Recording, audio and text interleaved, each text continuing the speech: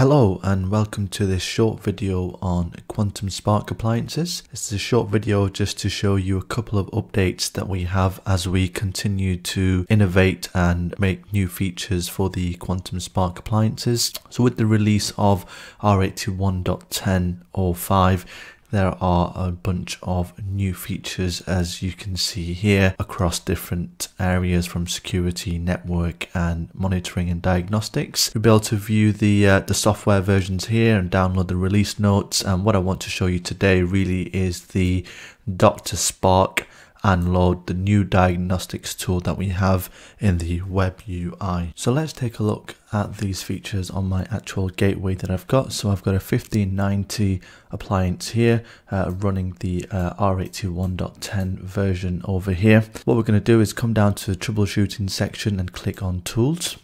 And we can see here we've got the Dr. Spark load and generate the Dr. Spark report.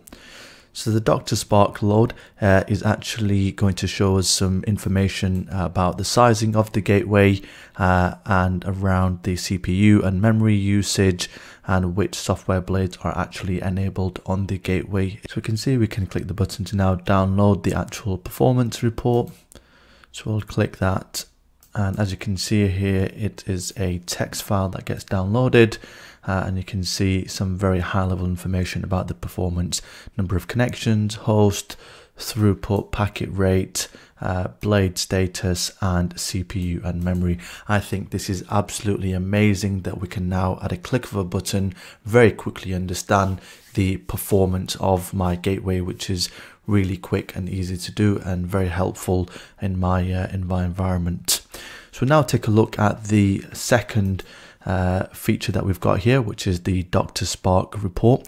This is going to show you a number of tests that we actually perform on the gateway, and it will indicate if the actual test has passed or failed, and it gives a lot more detail around why it failed if it does actually fail as well.